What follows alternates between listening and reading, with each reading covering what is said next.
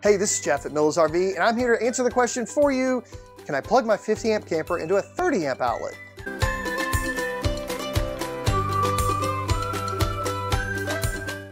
Hey, before I answer the question, please do me a favor. Will you subscribe to our channel? Click that notification bell to let you know when new videos come out. And of course, if you would, like, comment below, ask whatever questions you want us to answer. So we just answered a question just recently that came out last week about, can I plug my 30 amp camper into a 50 amp outlet? And we answered yes. Go watch that video and you can see the answer of how you can do it safely. Now the question we figured is also going to come out, can I plug my 50 amp camper into a 30 amp outlet?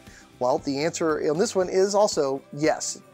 But you might have some limited use on your vehicle. Depends on what kind of RV you have. So for example, again, you have a 50 amp RV outlet. Your plug looks like this on your camper. Your normal plug you're plugging into the campground looks just like this. You're wondering, if I go to a campground and all they have is a 30 amp, what can I do? Well, there's an adapter for that. This adapter takes the 50 amp male plug, gives you a 30 amp male plug, which will plug right into this 30 amp cord. Here's the problem. Your 50 amp cord has two hot legs, which powers two different sides of the motorhome, theoretically speaking, not exact sides. But usually what it means is most of your camper works on one side, and then your second AC, maybe your washer and dryer, if you have electric water heaters sometimes, but those things will run on the second leg. So when you go down from 50 to 30, in most RVs, you will only be able to run one of your ACs, and you might not be able to run your washer and dryer.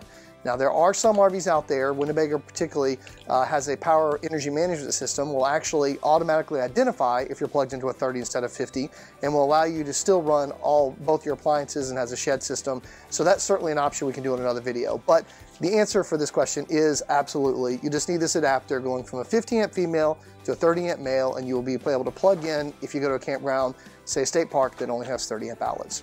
Again, this is Jeff at Miller's RV, hoping this helps you enjoy the journey. See you next time. Thanks so much for watching. I know you don't have anything else to do, so check out one of these other videos. Enjoy the journey.